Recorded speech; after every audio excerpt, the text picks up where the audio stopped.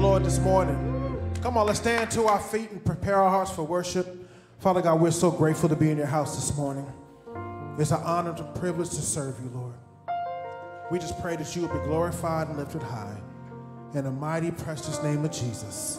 Amen? Amen. Amen. Come on, let's prepare our hearts.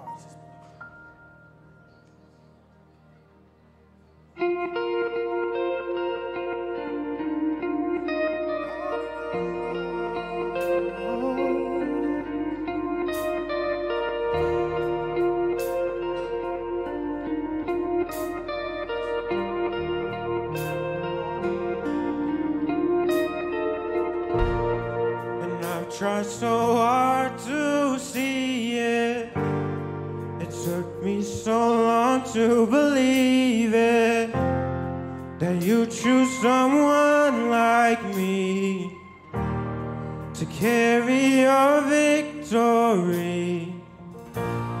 Perfection could never earn it. You get what we don't deserve it. You take the broken things and raise them to glory. You are my champion. Giants fall when you stand undefeated. Every battle you won. I am who you say I am. You crown me with confidence. I am seated in the heavenly place, undefeated, with the one who has conquered it all. And now I can finally see it. You're teaching me how to receive it. So let all the striving cease. This is my victory. You are my champion. Giants fall when you stand undefeated. Every battle you won. I am who you say I am. Crown me with confidence. I'm seated in the heavenly place, undefeated, with the one who has conquered it all. You conquered it all.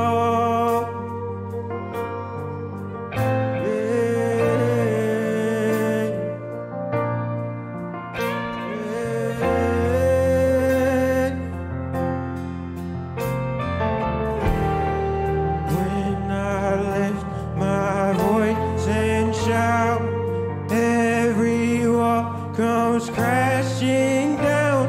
I have the authority Jesus has given me. When I open up my mouth, miracles start breaking out. I have the authority Jesus has given me.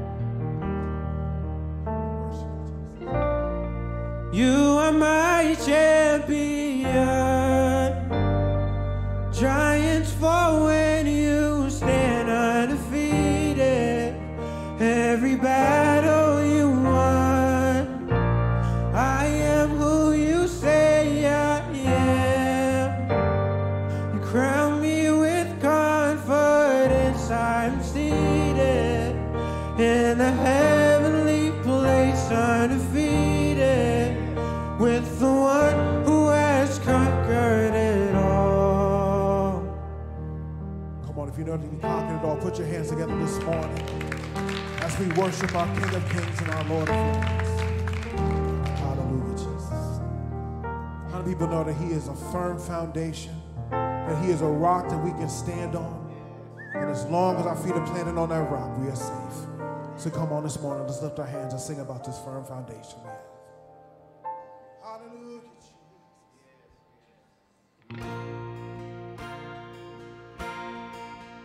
Hey. Christ is my firm foundation, the rock on which I stand when everything around me is shaking. And I've never been more glad that I put my faith in Jesus, 'cause he's never let me down. He's faithful through generations. So why would he fail now? He won't. Come on, can anybody testify to that this morning? Come on. He won't. And I've still got joy in chaos. I've got peace that makes no sense. So I won't be going under. I'm not held by my own strength, 'cause I built my life on Jesus, and he's never let me down. He's faithful in every season. So why would he fail now? He won't. Come on, somebody testify this morning and say he won't. Come on. He won't. Oh, he won't fail. He won't fail. He won't. Oh, he won't. No, he won't fail. He won't fail. Come on, let's sing it out. Come on. And Christ is my firm foundation, the rock on which I stand when everything around me is shaking. I've never been more glad that I put my faith in Jesus. He's never let me down. He's faithful through generations. So why would he fail? Come on, sing it out, come on.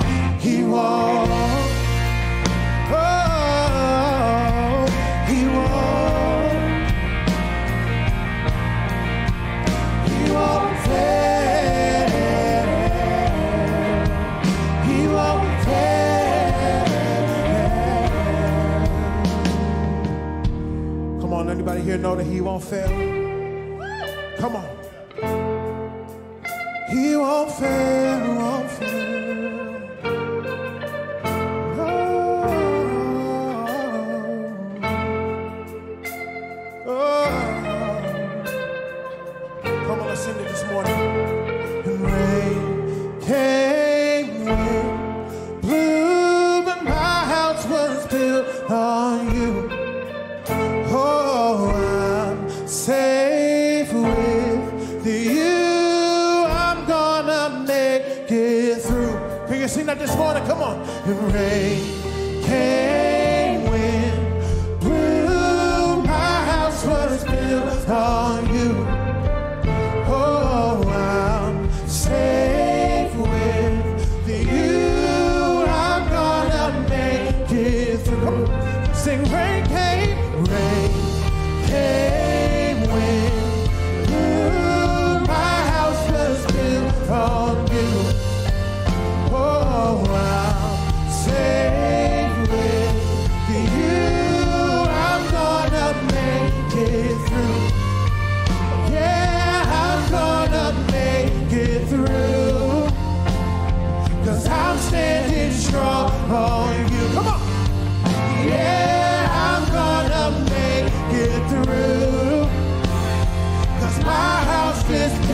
Lord. Come on, sing it. And Christ is my firm foundation, the rock on which I stand when everything around me is shaking. I've never been more glad that I put my faith in Jesus. He's never let me down. He's faithful through generations. So why would he fail now? He won't. Oh, he won't. He won't fail. He won't fail. He won't. He won't. He won't fail. He won't fail. He won't. Come on, put your hands together this morning if you know he won't fail. Hallelujah, Jesus, we love you this morning. And we're so grateful for your work on the cross, Lord. Grateful for your love that you show to your children, Lord God. And we just want to worship you this morning and honor your name. Hallelujah, Jesus. We worship you, Jesus.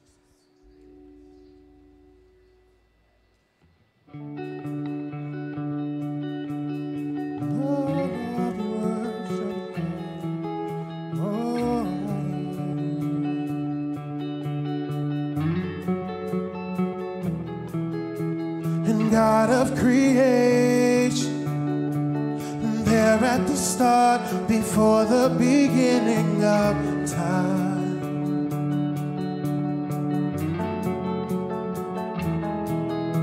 with no point of reference, you spoke to the dark and fleshed out the wonder of life. And as you speak, 100 billion galaxies are born. In the vapor of your breath, the planets form. If the stars were made to worship so blind, I can see your heart in everything you've made. Every burning star, a signal fire of grace. If creation sings your praises so loud,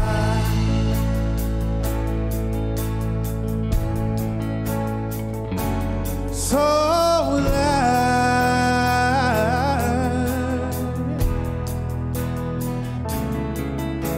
And God of your promise, you don't speak in vain, no syllable empty your voice.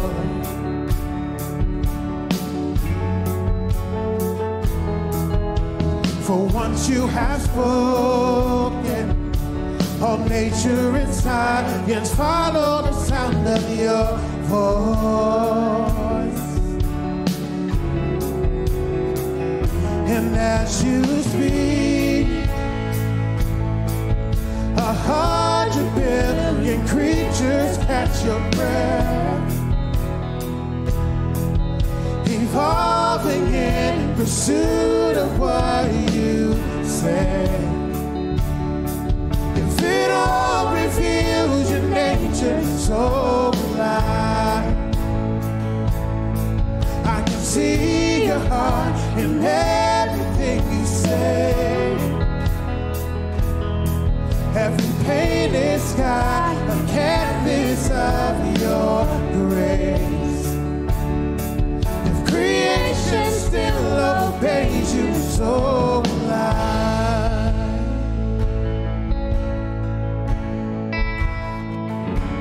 so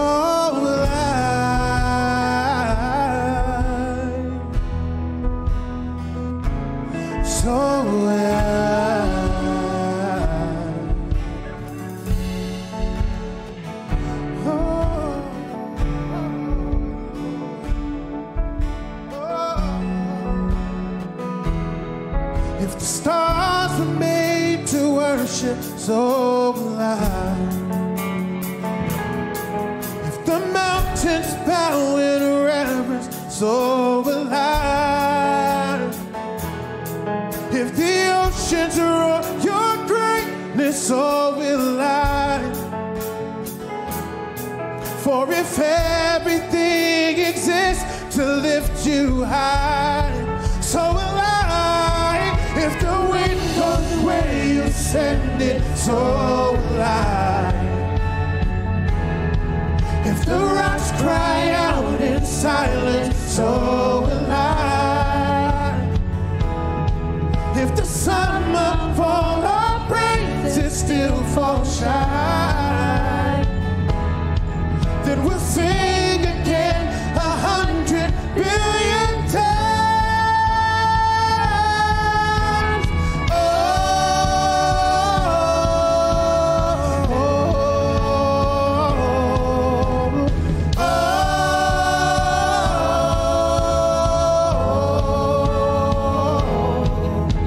And God of salvation, you chased down my heart through all of my failure and pride.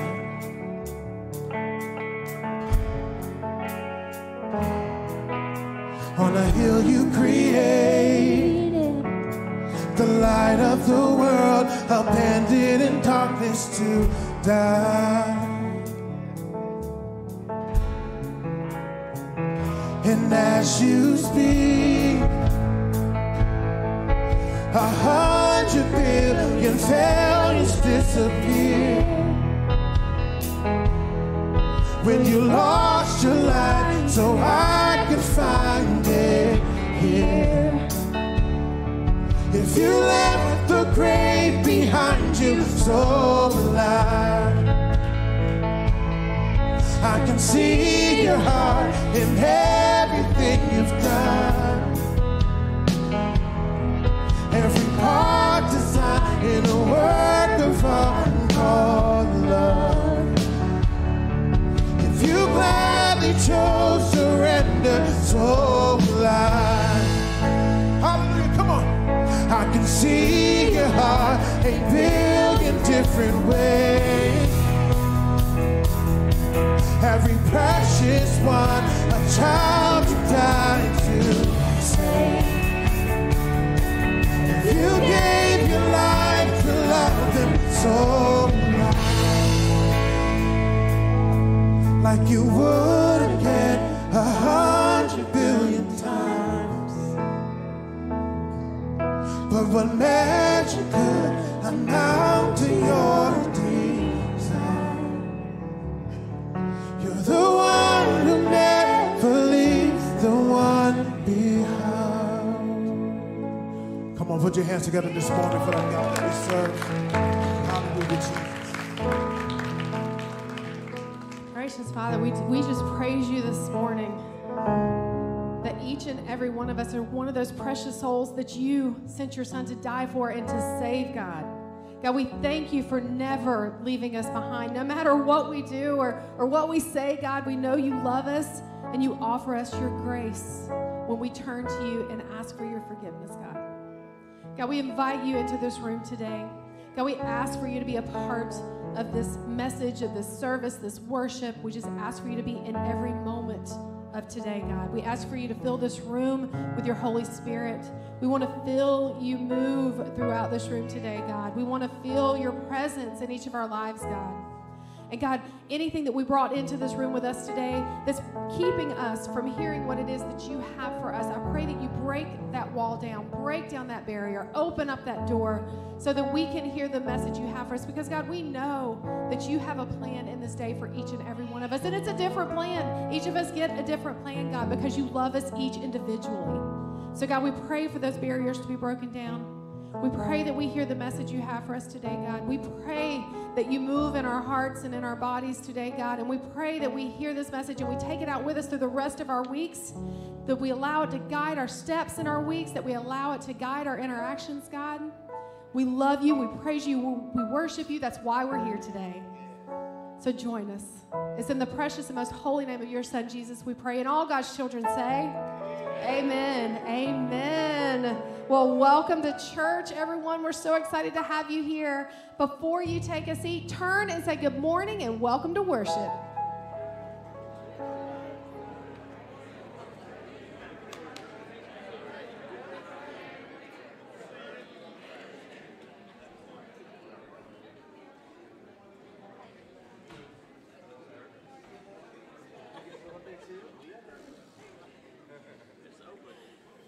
All right, well, welcome everyone. We're so excited to have you here worshiping with us today. My name is Michelle York. I'm a part of the staff team here at Christ the King. And on behalf of everyone, we welcome you, and we're so thankful that you followed God's call on your heart to join us today for this message and this time of worship. Whether you're here live in this room or joining us from the other side of a screen somewhere around the world, we welcome you, and we're just so happy to have you here. If you haven't taken the opportunity to do this yet, we do invite you to fill out one of those Connect cards. It's a great way for us to meet you, know how we can be praying and caring for you, and most importantly, know how we can get you connected into the body here at Christ the King. So you can scan that huge QR code behind me or click the link on your screen if you're online, or you can even stop by the info table out in the gathering space for a paper form if you'd like to do it that way. But a few things coming up we want to make sure you're aware of. We're going to have our next mission trip to Burundi coming up in November. If you are interested in a mission trip to Burundi, we invite you to join us on April 21st after each service, right here in Meeting Room 2, right outside the auditorium.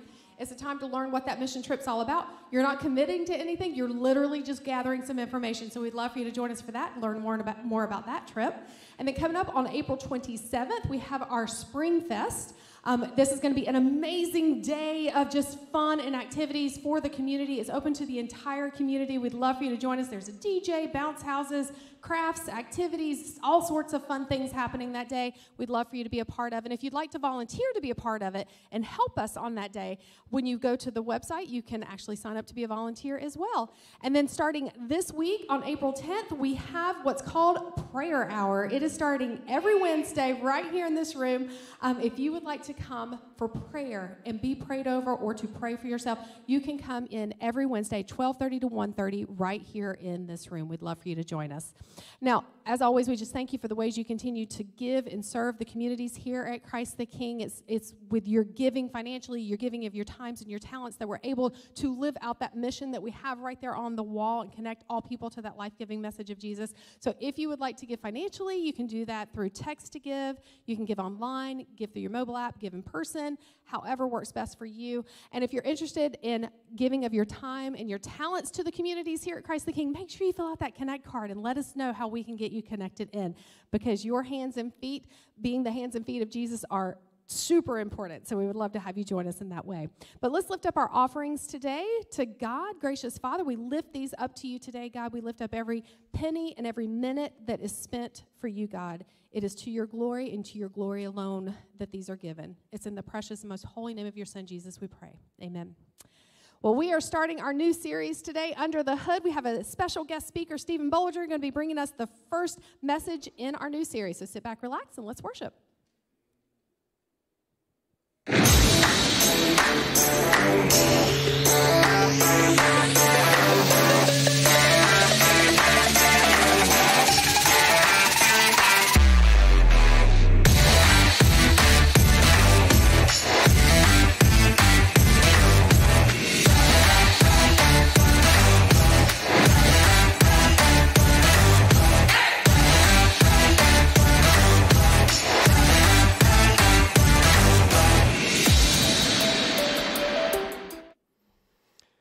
Well, good morning. It's always cool to be the first one up on a series because you don't exactly know what the roll-in's going to be, and then it just ends. But good morning. As Michelle said, my name is Stephen Bollinger. I'm one of the guest speakers here this morning. I'm on the communications team here at CTK. And on behalf of the church, we just welcome you here this morning. If you joined us last week for Easter, we're so glad you're back in the house of the Lord. It's a pleasure to worship together, but also to fellowship together and to dig into the Word. And just see what God's really doing in this place and in our city and our nation. But as the Roland mentioned, we're starting a new series called Under the Hood. This will be a study of 1 Corinthians for the next 8 weeks. So what I want to do for us today, if we can, is just lay the groundwork for everyone that is coming after. So we're going to dig into a little bit of the history of the church in Corinth, the city, and then what this letter from Paul really means as it relates to the church. Because oftentimes we have people that we engage in our daily lives in society, or maybe people look at the church as they drive by, and we have these preconceived ideas of what the church is. Is it perfect? Is it imperfect? Is it not hypothetical? The other word. It's not coming to me right now. Anyway, but it essentially is, what is the church? How does it work? How does it function? What does it mean to be a body of believers that all have a common thing, which is that we're saved by the grace of God? So that's what I want to look into today.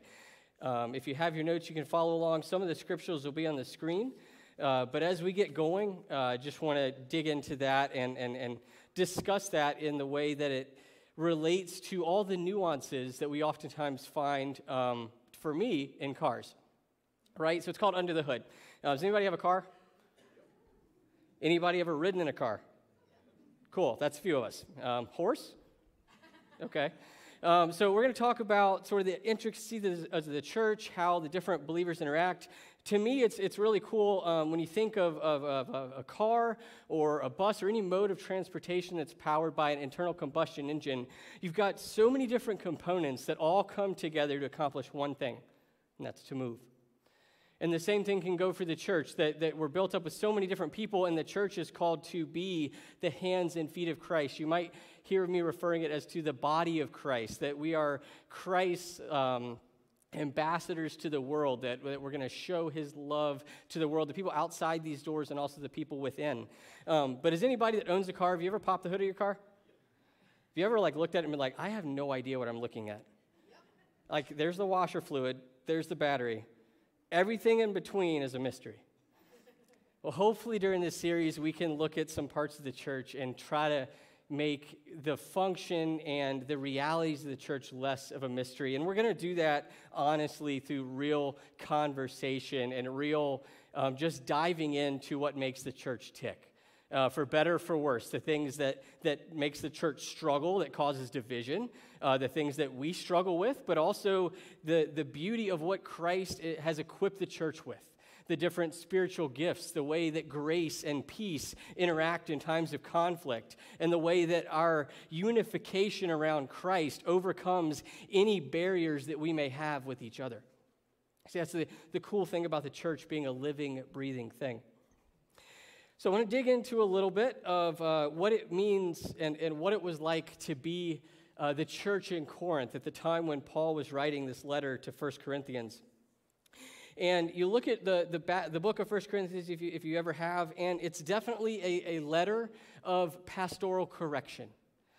It's a letter that starts off saying, hey, I came to Corinth, Paul came to Corinth and helped start the church, but then he has been gone for some time.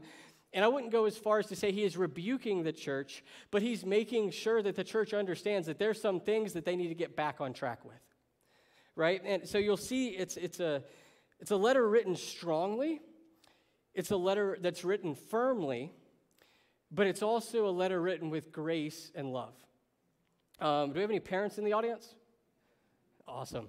I've been a parent for, I guess, almost 3 years now. It's been an amazing blessing and journey. And I was trying to think of what this biblical correction and discipline might look like in our lives. And God gave me an idea yesterday. We've been trying to potty train our son this week. And of course, by we, I mean my wife. I've been at work, and I got to help out a little bit yesterday, though. And we were working with, my son's name's Liam, in the morning, and we were going potty and staying dry and all this good stuff, and we were in his room playing in this makeshift ball pit, and I'm just keeping an eye on him, hey buddy, you doing good? You dry? Yes. Do you need to go poo? No. Are you sure? Yes. Are you pooing? Yes. And in that time, I could just feel there's the frustration of are you kidding me? Okay, you told me honestly that you didn't need to go, but it's because you're going not where you should go. But there was a little bit of understanding when we're teaching new things on what is the correct thing. and why we do it.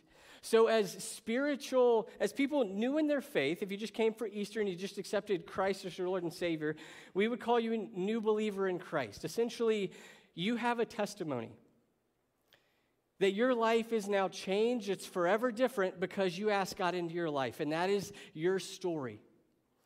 But that's where your story just begins. So at this point, Paul talks about in the scriptures of taking on spiritual milk versus spiritual food, that in your early walk with Christ, we need to be surrounded with believers that have been walking that walk for a while. We need to be surrounded by people that will speak into our lives pastorally, just as Paul is speaking into this young church. Okay? So a little bit back to the history of Corinth. So Corinth was a melting pot of people when Paul arrived. A little history, as many biblical cities go, this city had been conquered and then reconquered and then reconquered many, many times over the years. Going back to 431 AD BC, 431 BC with the Peloponnesian War. Then you had the Corinthian War in 387 BC. And then the city was held by the Macedonians from 338 to 243 BC. So you see this period of like every 50 to 100 years, the city's just conquered and leveled and conquered and leveled. And there's new people coming to control it. And you might think, well, that's sort of weird. But the geographical situation of Corinth on the nodal point of these four harbors made it a very desirable area to be. So this city was constantly sought after by ruling peoples and nations. And eventually it stabilized out in 243 BC, and it made the mistake, Greece did, of attacking Rome in 146 AD. And anybody know the Roman Empire, like a little history of it? They don't like to lose. Yeah, so in 146 BC, Rome's General Mummus got the go-ahead to completely sack Corinth. So they literally went in and leveled the city. They killed the entire male population. They took all of the female and kids as hostages, and the city lay desolate for almost 100 years. So that brings us into 44 BC. This is still before Christ had come, before Paul had gone to missionary service. I'm just laying a little bit of groundwork here so you understand. But leading up to that time, that had all the Greek influence of the Greek gods, the ideals, the astrology, all these different idols and temples that had been built. And when Rome went in and destroyed the city, they didn't tear down all of the archaeological things or the buildings. They just literally ran everyone out. So the city was no longer useful. So in 44 BC, Julius Caesar gave the order to recolonize Corinth. So they recolonized Corinth starting in 44 BC with retired Roman soldiers. A lot of the Jews from the Jewish diaspora, when they were pushed out of Italy, settled there, and there was a synagogue in Corinth. But a lot of those ancient temples and stuff started being reactivated. So as Corinth was rebuilt into the bustling metropolis and the center economically for trade and for commerce, all of these outside influences came back into play. And they came back into play so much so that before Corinth was destroyed, it was known as the Sin City of the day, right?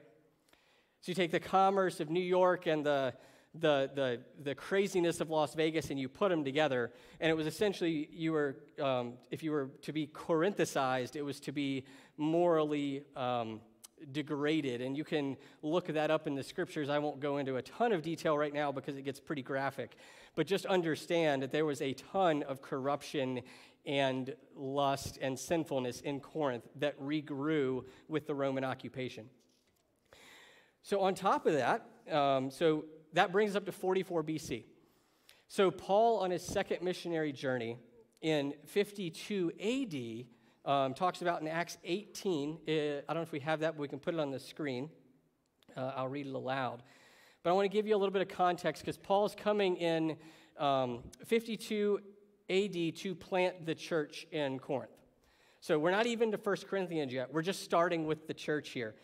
But it reads in verse 18, "Then Paul left Athens and went to Corinth. There he became acquainted with a Jew named Aquila, born in Pontus, who had recently arrived from Italy with his wife Priscilla. They had left Italy when Claudius Caesar deported all Jews from Rome, so Paul lived and worked with them, for they were tent makers just as he was. Each Sabbath found Paul at the synagogue, trying to convince Jews and Greeks alike. So after Silas and Timothy came down from Macedonia, Paul spent all his time preaching the word. He testified to the Jews that Jesus was the Messiah. But when they opposed and insulted him, Paul shook dust from his clothes and said, "Your blood's on your own hands. I'm innocent." Then he left and went home to Titus and Justus, a Gentile who worshiped God and lived next door to the synagogue. Crispus, the leader of the synagogue, and everyone in his household believed in the Lord, and many came to know Christ in Corinth. Also heard Paul and became believers and were baptized. One night the Lord spoke to Paul in a vision and told him, "Don't be afraid. Speak out. Don't be silent. For I am with you, and no one will attack you or harm you. For many people in this city belong to me." So Paul stayed there for the next year and a half, teaching the word of God. But when Gallio became governor of Achaia, some Jews rose up against Paul and brought him before the governor for judgment. They accused Paul of persuading people to worship God in ways that were contrary to their law. But just as Paul started to make his defense, Gallio turned to Paul's accuser and said, "Listen, if this were a case involving some wrongdoer or serious crime, I would have a reason to accept your case. But since it's merely a question of words and names of your law, take care of it yourselves." And he refused to judge him, and he threw them out of the courtroom. The crowd then grabbed Sosthenes and the leader of the synagogue and beat him right there, but they paid no attention. I know that has no scripture in it that comes from 1 Corinthians. But I want to set the stage of what Paul is walking into with this letter, because in 52 AD, when Paul arrives in Corinth, there's a few things going on. The city's about 100 years old. So it's not a young city by any means, but it's also not super old. It's about maybe 3 generations old. And he's coming in a time where he would have arrived in Corinth. They had a games called the Isthmian Games. It was second only to the Olympics. So if you hear in Scripture Paul talk about athletics or training your body to be an athlete, or maybe competing for a prize that lasts versus one that fades, this is instruction is given in the context of a city that was hosting one of the biggest games known to the world. A lot of times, like we're listening to the NCAA tournament right now. So, but bigger. But these were games where there was no multiple podiums. It was a winner-take-all, and each winner got a celery crown, right? Who wants to take home a celery crown? Who thinks that's going to last a long time? But anyway, Paul arrives. These games were held every other year, and he arrives in 52 AD right when the games are coming on. Probably he's a tent maker. Corinth at the time wouldn't have had the housing or the hospitality industry to house all these athletes or the huge influx of people that they had for the games. So Paul, Aquila, and Priscilla were all tent makers. They were working, providing tents and places for these athletes and the times of the games. And it gave them an amazing opportunity to witness to people about Christ's death on the cross, his resurrection, and that he had come to forgive everyone, right? So, Paul stays there. He talks and works with people, and then the leader of the synagogue, Sosthenes, which we'll talk about in 1 Corinthians in a minute, gets beaten right in front of him. Has anyone ever told someone about Christ and then watched their friend just get annihilated right next to him?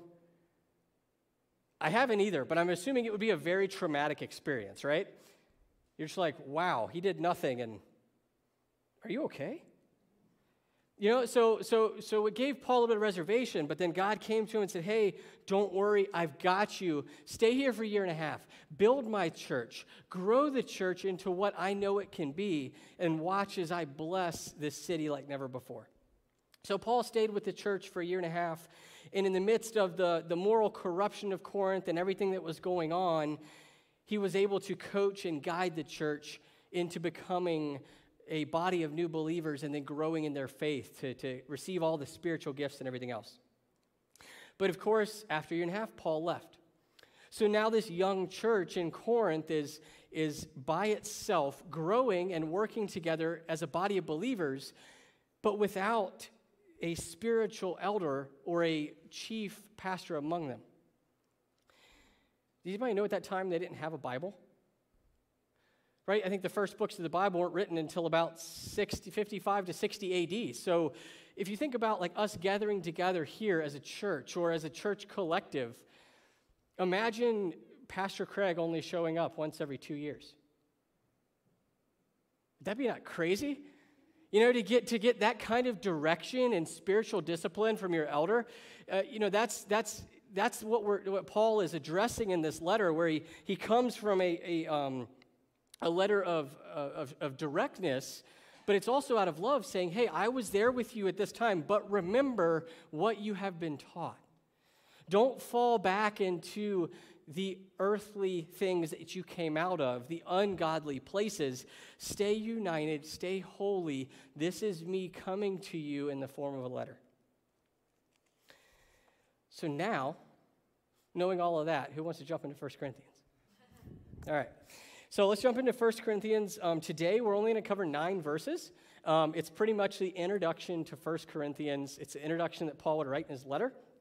Oftentimes, letters at this time, or in this case, the book of the Bible, would have been dictated to somebody. So Paul would have been dictating this to be written down, and then this would be delivered to the church and read amongst all the people in a common place or a place of holiness. So you have to think, too, that when this letter is coming to the church in Corinth, it's essentially like everyone's been waiting to hear from their leader. And then the last thing you want to do is just take someone to be, you did it wrong. That's not going to build up the church that great. So Paul starts with a greeting, and that's what I want to read today. So it reads, this letter is from Paul, chosen by the will of God to be an apostle of Jesus Christ, and from our brother Sosthenes. This is the guy that was beaten in the temple while he was there. I am writing to God's church in Corinth, to you who have been called by God to be his own holy people. He made you holy by means of Christ Jesus, just as he did for all people everywhere who call on the name of the Lord, their Lord and ours. May God our Father and the Lord Jesus Christ give you grace and peace. I always thank God for you, for the gracious gifts he has given you now that you belong to Christ. So it's only 4 verses, but there's a lot here. So you got to remember that the church is young, that the society that the church is living in is very diverse in its moral acceptance and upbringing, but also that it took pastoral direction from different missionaries, right? So Paul started the church in Acts 18, but then Apollos came and worked with the church, and even Peter. You know, if you read 1 Corinthians 1, even just about 6 verses from now, Paul talks about some are saying I'm a follower of Paul, some say I follow Apollos, or I follow Peter, or I only follow Christ. So in his introduction to 1 Corinthians, to the letter, Paul talks about, in verse 2, I'm writing to God's church in Corinth, to you who have been called by God to be his holy people. He made you holy by means of Christ Jesus, just as he did for all people everywhere who call on the name of the Lord, both their Lord and ours.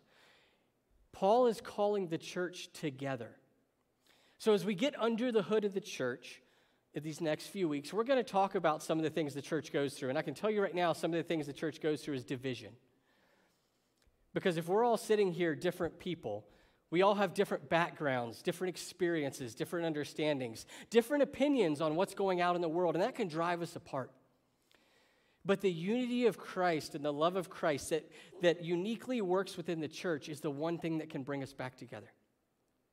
So Paul's saying in this introduction is remember, because this is probably a collection at this time of house churches. You know, at this point in society, the church wasn't built like we worship today. There weren't big buildings. People weren't gathering in groups of hundreds to worship each week. They were meeting in homes. They were meeting in common places day to day and week to week. So this letter would have been a time where everyone came together, and the letter was written amongst all of the believers in Corinth. No matter whether you're in southern Corinth, northern Corinth, eastern, western, whether you just arrived and you are a fellow believer, not necessarily of the Corinthian church, but you just happen to be there. So Paul is reminding them that Christ died for one and Christ died for all. And I think that's something for us as the church we can take home today. Because a lot of times that might change our perspective on how we talk to someone, wouldn't it?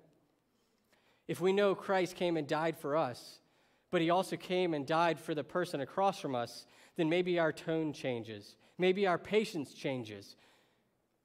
Maybe our grace changes.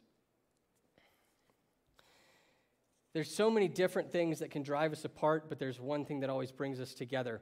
You can think of it similar to an engine of a new car. You know, it's essentially you buy a new car off the lot, you expect everything to function as it should. So just as God creates the church by Jesus dying on the cross to forgive us for our sins, and as a body of believers we come together, the church works. But ideally, you want it to work the best it possibly can. And just like a new car with an internal combustion engine might have a break-in period, so does the church, but it's our spiritual growth. We need to grow in our spiritual foundation to function as a living, breathing, effective church in society. But also, just from the start, as I mentioned earlier, you have a testimony. And that brings me to my first point is, do we recognize a difference in our own lives, and do others see a difference in it as well? And this goes for both being here in the church body. Can we see Christ working in other believers? But as we leave this room today and go out through our various jobs, we go to school, we go back home to take care of our kids, do people see a difference in us? Or are we the same as everyone else? Do we recognize a difference, and do we see a difference in others? And this may be a difference that takes time. I know for me, I grew up in this church. I've been here as long as I can remember. Some of you may remember even longer than I can of how long I've been here. But I know in my life, even growing up in the church, there came a time when I was coming out of high school into college and getting into the working world and starting a family where I realized that my life is called to be different.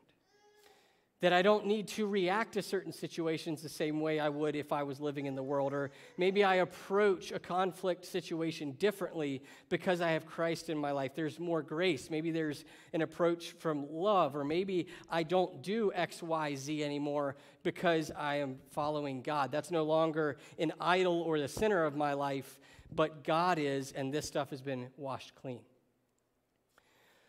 And then maybe over time, there's things that you have in your life that, anybody with me? It just takes years of God's grace to get them to go away.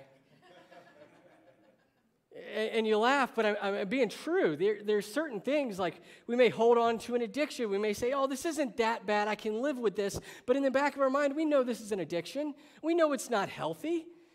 We know we shouldn't be doing it.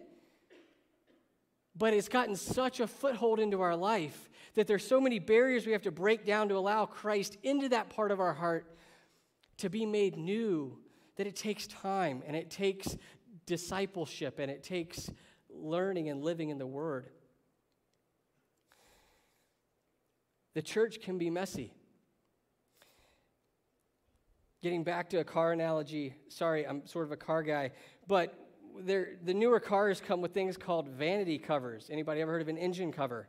It's when you pop the hood and you see this pretty little plastic piece that covers up all of the not so pretty stuff. Oftentimes, people may look at the church like that. I know growing up I did, that from the outside, everything's perfect.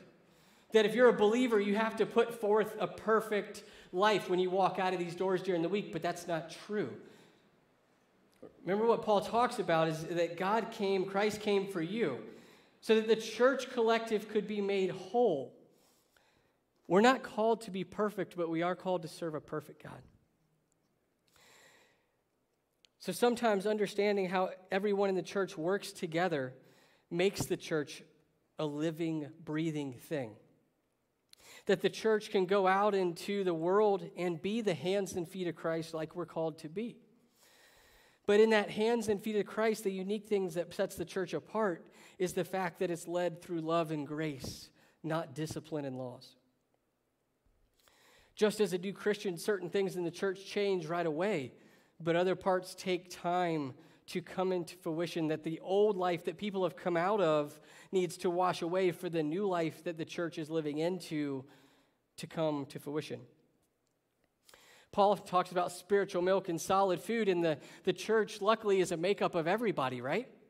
So if you find yourself here today, on to my second point, do you oftentimes find yourself as a learner, but also a teacher? That through your Christian walk as part of the church, you get the chance to absorb things that are preached from leaders on the stage or in Bible studies, or just fellow believers that you walk life through together in life groups or friends.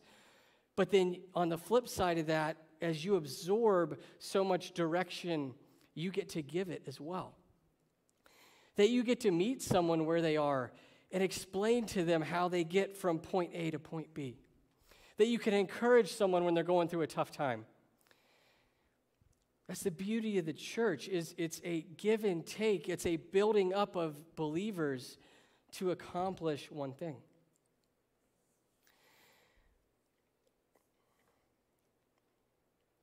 I want to continue on 1 Corinthians because we're getting low on time. Verses 5 through 9 in chapter 1. You can follow along. It'll be on the screen behind me. It reads this. Through him, and this will be God, God has enriched your church in every way. With all of your eloquent words and all of your knowledge, this confirms that what I told you about Christ is true. This is Paul talking to the church in Corinth. Now that you have every spiritual gift you need as you eagerly await for the return of the Lord Jesus Christ. He will keep you strong to the end so that you will be free from all blame on the day when our Lord Jesus Christ returns. God will do this, for he is faithful to do what he says, and he has invited you into partnership with his Son, Jesus Christ our Lord. I think that's a really cool scripture. I'm turning off my timer real quick so it doesn't go nuts here in a second. And it's one I want to look at the last verse on, verse 9, if it's still on the screen. It reads this: God will do this, for he is faithful to do what he says. For he has invited you into partnership with his Son, Jesus Christ our Lord. The second song we sang today spoke about God's faithfulness. And that he'll never let us down, and that he will see us through the good times and the bad. And I think that's really easy to tell someone else, right? But it's really hard to accept when we need it the most. And I was thinking about this week and praying about it, and I think, one of the doubts I always have is I tend to put God in the box with all of my human friends or my human acquaintances, ones that I've relied on to be faithful, but in the back of my mind, I know that no one's perfect. So I don't hold on too tight to that faithfulness because I know it might fall sometime or someone might not come through. But if we actually get it into our heart that the very nature of God is faithfulness through the generations, I think it changes our perspective of what it means to be a child of God. That scriptures say that God is a God of angel armies that goes before us and makes a way, and God comes behind us, and I like to think cleans up our mess. It's one of my favorite verses. Because one of the things as a new believer, as a Christian, as part of this church and body of believers that we're called to do, is we're called to go out and engage people. We're called to go out and interact with people and to form relationships and to make connections. But I know for me, looking back on all the things that I've had in my life and the brokenness and stuff that has been there and, that we're imperfect, the biggest fear is, what if I mess something up? How could I... What if I go out and I mess something up and then someone doesn't know God because of me, right? This would have been something the church was dealing with there is, well, we don't have instruction from a spiritual leader. How do we interact with society without getting pulled in? Maybe we'll just pretend we're like everyone else so no one asks questions. But the beauty of it is, no matter what we do, as long as we approach something at the love of Christ and with God at the center, God's going to make it right. God is faithful. Biblical image would be planting a seed. Maybe someone else waters that seed. Maybe someone else nurtures the plant. All of this coming back to spiritual faith. God is faithful. He always has been. He always will be throughout the generations. Don't disqualify yourself this week because of God's lack of faithfulness. He is faithful to you. He is faithful to the church. And he will continue to be. The other part of this, into this verse, is verse 6, I don't think we take this home enough. It says, "This confirms that what I told you about Christ is true. Now that you have every spiritual gift you need as you eagerly await for the return of our Lord Jesus Christ, he'll keep you strong to the end so that you'll be free from all blame on the day when our Lord Jesus Christ returns." You know, we can get into so many different things with God equipping the church with different spiritual gifts and how he does that and how he builds it up, but I'm not going to spoil the next 7 weeks for you. But one thing I want you to take home today in a preview of what is to come is that God will return, that Christ will return. How many people wake up in the morning before they start their day and remember that as their first thing as they go into the day? I know it took me preparing this message this week to really put that back into my heart. To believe that God is faithful to do what he says, therefore if he's faithful to do what he says, that Christ will return. That means that the church is his hands and feet here on the world, that Paul is reminding the church in Corinth that you have a job to do. That you have a job to do, and this job is not indefinite. This job has an end date. So let's make sure while we're here that we give it our best. That as Paul comes into this city to plant this church in the midst of a games, that he reminds them that there's so many people here right now training for a sport, training for a prize that will fall away. Then why can't we as a body of believers train our faith and train our hearts to show the love of Christ so brightly that other people cannot resist it and want to come see what's going on? That we would give it our all because Christ gave his all on the cross for us. And as a church, we would remember that Christ didn't just give his all on the cross for us, but Christ gave his life on the cross for everyone.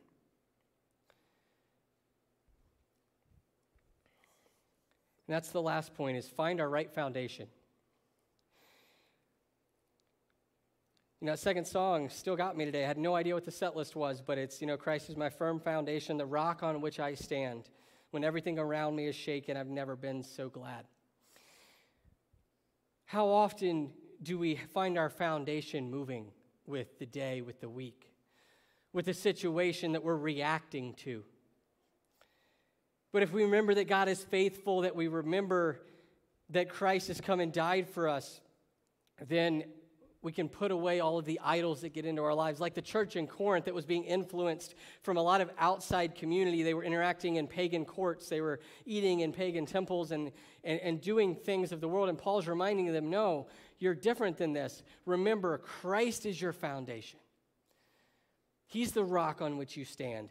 It's not about the sports that are here. That's an opportunity to witness. We don't need to devote our lives to the games. We need to use the games as a way to tell people about God. For us, maybe it looks a little different. Maybe it looks like our job that consumes us. Maybe it's our income. We're always chasing money, chasing the next big thing we could buy, and that drives the focus of our life. Maybe it's a relationship you're in that you need to get out of.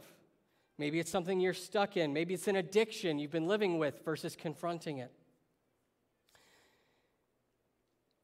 Maybe it's athletics in school. Maybe it's getting the perfect grades. I don't know. There's so many things that can come in and pull Christ out of the center of our day and put him to the side.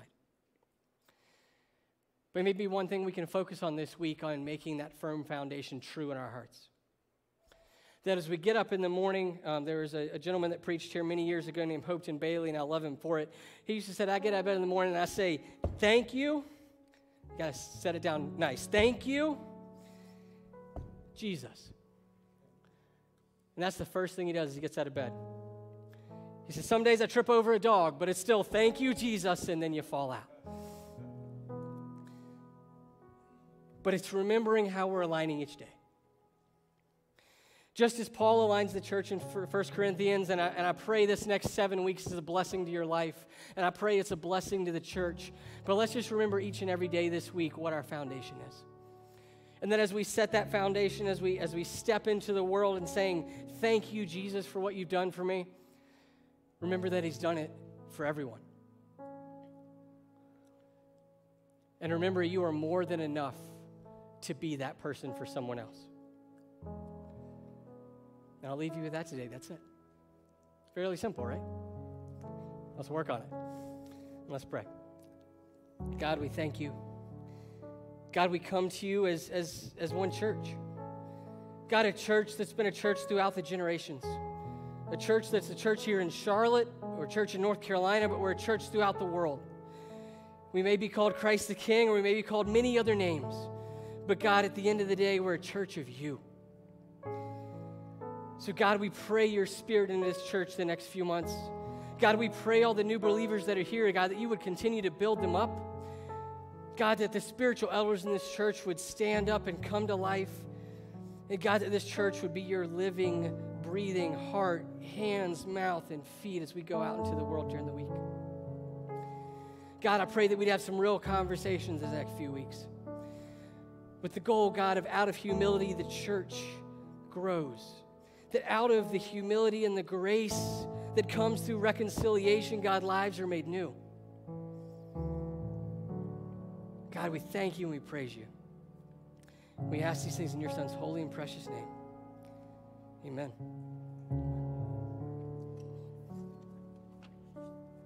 All right. Can everybody just show Stephen some appreciation for that message? So if something spoke to you today in this message, maybe God's tugging on your heart, knocking on the door, and you want some prayer, you want to talk to someone about what you're feeling and what might be happening, we do invite you. We'll have prayer partners available over on this side of the room. Come join them. Allow them to pray for you. Also, if you'd like to partake in the Holy Sacrament of Holy Communion, we will have communion assistance available right here. You can come and partake in communion this morning. But we just want to thank you so much for being here today. Go out, make this week blessed. Stomp those feet when you get up in the morning. Make it an amazing week for Jesus. Bye, everyone.